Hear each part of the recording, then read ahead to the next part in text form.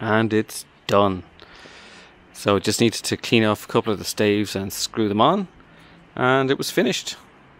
Oh, and the spring that I mentioned in the last video, I got the pin out at the top, which means that you can hook this safely on without it taking somebody's eye out, and that means that it now makes very satisfying mechanical chunky noises.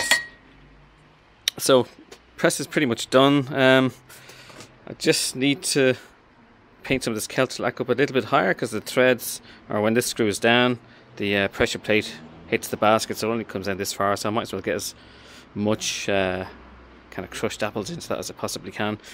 So yeah, it's pretty good. I'm happy, and there's only one thing that was bothering me, and that's the top plate.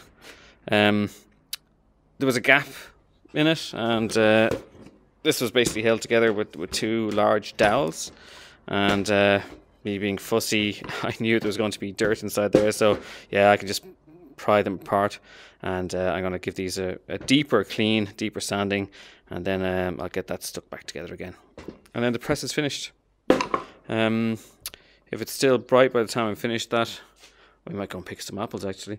I'm just going to put the mill back together, and maybe another couple of coats of the Celtic paint on the various bits, and yeah, done. The next time you see the press in a video, it might be in use.